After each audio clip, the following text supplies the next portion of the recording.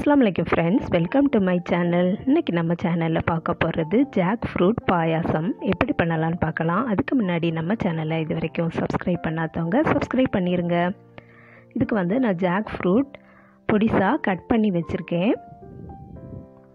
அதுக்கப்புறம் கோகனட் மில்க்கும் எடுத்து வச்சுருக்கேன். அது தலைப்பால், செகண்ட் பால், தேர்ட் பால் அப்படி எடுத்து வச்சுருக்கேன்.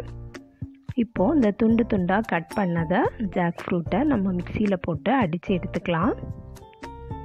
அடித்து எடுத்தாச்சு. இப்போ நம்ம எந்த பேனில் வைக்க போகிறோமோ அதில் இப்போது ஊற்றிக்கலாம்.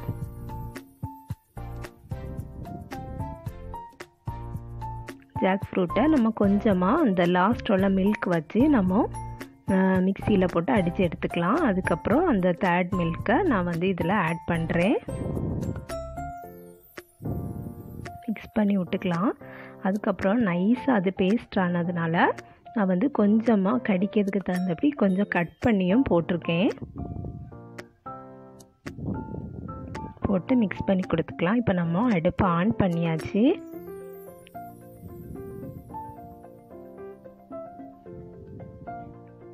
இது கொஞ்சம் திக்கானதும் செகண்ட் உள்ள மில்கையும் ஆட் பண்ணிக்கலாம்.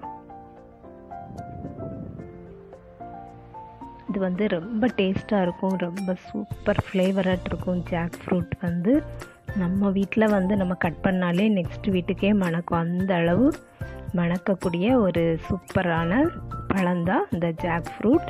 இப்போ சீசன் ஃப்ரூட்னால இந்த சீசனில் நமக்கு இந்த ஜாக் ஃப்ரூட் நிறைய கிடைக்கிது. இதுக்கு நான் ஏலக்காய் பொடி போட்டிருக்கேன்.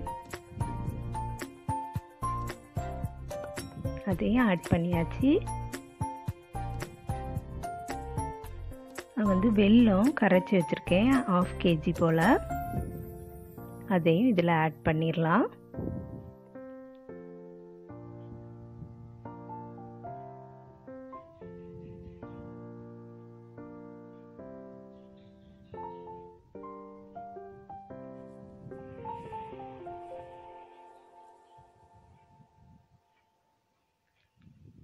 மிக்ஸ் பண்ணி கொடுத்துக்கலாம். இது கொஞ்சம் கொதித்த பிறகு நம்ம லாஸ்ட்டாக எடுத்த அந்த தலைப்பாலையும் இதில் ஆட் பண்ணிடலாம். தலைப்பால் ஆட் பண்ணிவிட்டு ரொம்ப கொதிக்க விடக்கூடாது, ஆஃப் பண்ணிடணும். அவ்வளோதான், சூப்பரான எம்மியான ஜாக் ஃப்ரூட் பாயாசம் நமக்கு இப்போ ரெடி ஆகிட்டு. இது உங்களுக்கு திக்காட்டு வேணும்னு நினச்சிங்கன்னா ஒரு 2 table spoon rice flower add பண்ணிக்கலாம். நான் இன்றைக்கி அதெல்லாம் ஆட் பண்ணலை.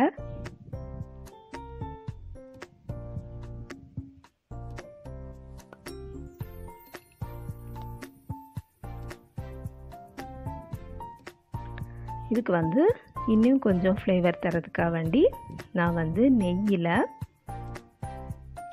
தேங்காய், அண்டி, கிஸ்மிஸ்லாம் போட்டு வறுத்து அதையும் ஆட் பண்ணியிருக்கேன். துண்டு துண்டாக கட் பண்ண கோகனட்டும்